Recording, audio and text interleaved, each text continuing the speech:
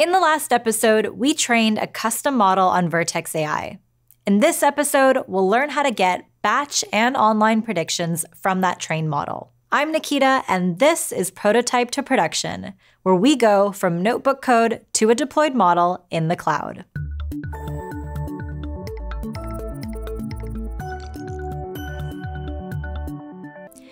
We have a trained model that we save to a cloud storage bucket.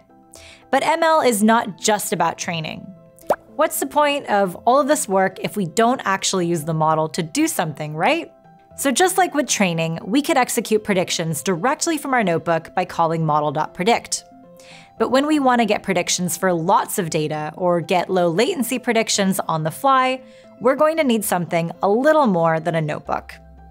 Just imagine if we wanted to process large quantities of the flower images in batches. A notebook probably isn't the best place for this. Or what if we wanted to use our model in an application where users could upload images of flowers and have them identified immediately? When you're ready to use your model to solve a real-world problem with ML, you don't want to be manually executing notebook cells to get a prediction. Instead, you can use the Vertex AI prediction service. So let's see how to use it to get both batch and online predictions. Step 1 is to get your model into the Vertex AI model registry, which is a repository where you can manage the lifecycle of your ML models. From the Models section in the Google Cloud Console, we select the Import button. We give our model a name, and then we'll select a container.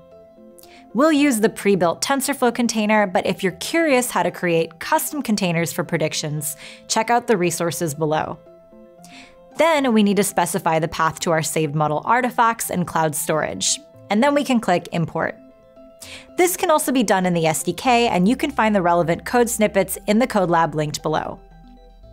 When the model has been imported, we can see it here in the model registry. You can see that the version ID is 1, but if we were to retrain our model, we could maintain multiple versions of the same model. There are 2 types of prediction jobs we can run in Vertex AI: batch and online. Batch prediction is an asynchronous request.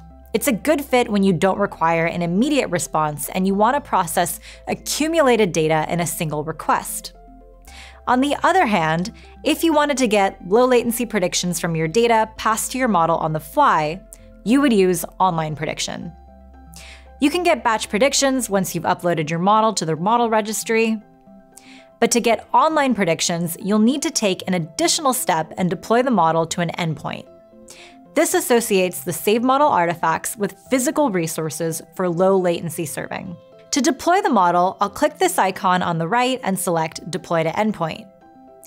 We give the endpoint a name, specify the compute, and then we can click Deploy.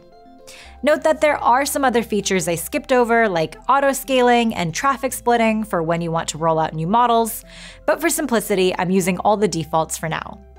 Again, all of this can be done with the SDK, so definitely check out the code lab below if you prefer writing code to using the UI. When the model is deployed, we can hit it like any other REST endpoint. This means we can call it from a cloud function, a chatbot, a web app, etc. For demonstration purposes, we'll call this endpoint from Workbench. Let's return to our Workbench instance and we can open up a new notebook. I'm also going to upload a flower image to our instance so we can test our model.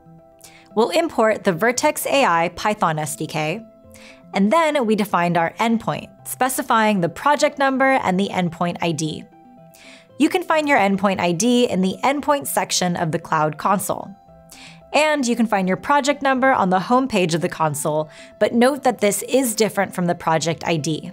When you send a request to the endpoint, the request is received by an HTTP server. The HTTP server extracts the prediction request from the HTTP request content body. The basic format for online prediction is a list of data instances. These can be either plain lists of values or members of a JSON object, depending on how you configured your inputs and your training application. The code below opens the image and converts it into a NumPy array. Then we convert our NumPy data to type float32 and to a list. We do this conversion because NumPy data is not JSON serializable, so we can't send it in the body of our request. Note that we don't need to do any pre-processing here because we included scaling and resizing the data as part of our model using Keras pre-processing layers. If your use case does require pre-processing the data, check out the resources on custom prediction routines, which are linked below. Then we call predict. The result you get is the output of the model, which is a softmax layer with 5 units. If we wanted to get a batch prediction, we can write this data to a JSON file that we store in cloud storage, and then make a batch prediction call with the SDK. Now, I showed you the simplest way to get a prediction for image data. But for more realistic examples, you'll probably want to send the image itself directly to the endpoint, instead of loading it into NumPy first. This will be a lot more efficient, but it does require a little extra work when configuring your TensorFlow model. If you'd like to see an example, check out the notebook linked below and drop a note in the comments if you want to learn more or see a video on just that. We started with notebook code, and we now have a deployed model in the cloud. Try this out for yourself by checking out the code lab below, and stay tuned for the next episode where we'll talk about some more advanced topics in model training, like hyperparameter tuning and distributed training.